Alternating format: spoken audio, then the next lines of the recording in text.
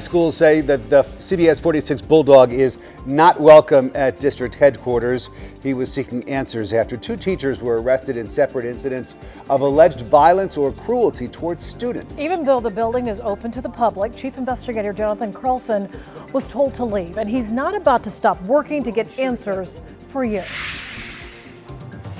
Guys, good evening. This was an intimidating and unfortunate display of obstructing a journalist from doing his job. And in the end, the parents of the Cobb County School District who didn't get access to information are the real victims. Police department headquarters is across the street.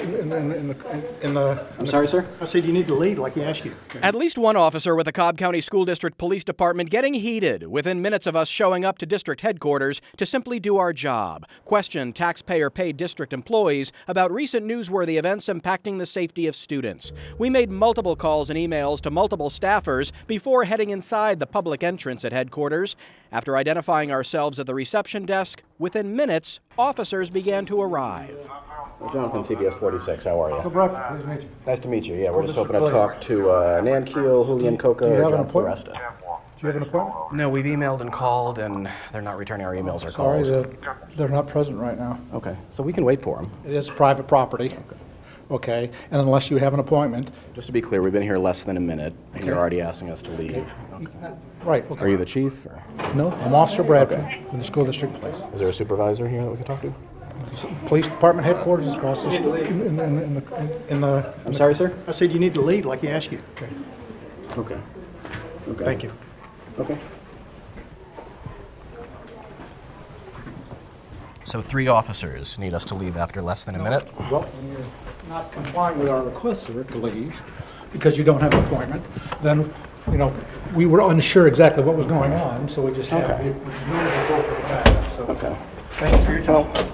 As officers guarded the door and clearly decided who they wanted to let in, we called our attorneys. As I explained to you, if you don't have an appointment, then you have really no, shall I say, purpose or exchange of information here, so we're asking that you leave.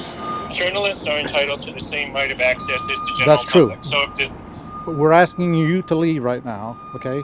Does every parent have an appointment before they walk in this building? Officers didn't have a clear answer for that. We complied and went across the street. But more bothersome, we never did get answers from the accountability or communication staffers paid by the taxpayer to give public information, including and starting with Superintendent Chris Ragsdale, Chief Strategy and Accountability Officer John Floresta, Director of Content and Marketing Julian Coca, and Press Relations Coordinator Nan Keel. In September, another CBS46 reporter did a story on a district matter in which the district took issue with our reporting. Today, they sent us a written statement saying, in part, as stated previously, due to specific and repeated concerns with accuracy in reporting, the Cobb County School District will not participate in CBS46's stories. Our attorneys have contacted Cobb County Schools, and in a statement they say, in part, the First Amendment guarantees media access to public places just like anyone else. If a government building like a school district office is open to the public, it's open to the media. The government can't make one set of rules for the public and a different set of rules for the media, or